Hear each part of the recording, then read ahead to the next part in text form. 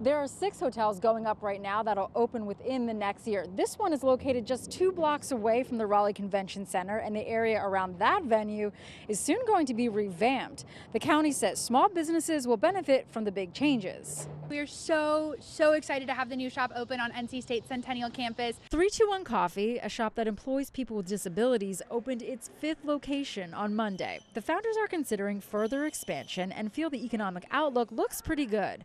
Wake County just broke a record for tourism. It is so exciting to see the traction and the recognition that Raleigh tourism and just the city and the entrepreneurs and the ideas and the life that is happening here. A new report shows the 18.5 million visitors in 2023 pumped in more than $3 billion into the economy. I met Rain Horn as she was exploring downtown from Greensboro. I like it.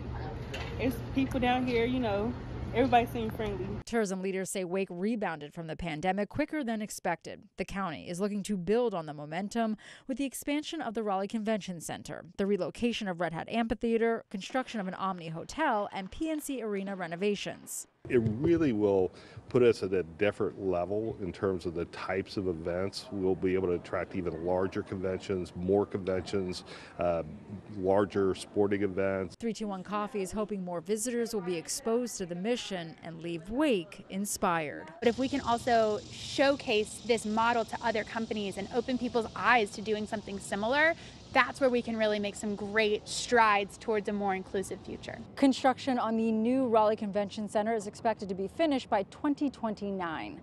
In Raleigh, Elena Athens, ABC 11 Eyewitness News.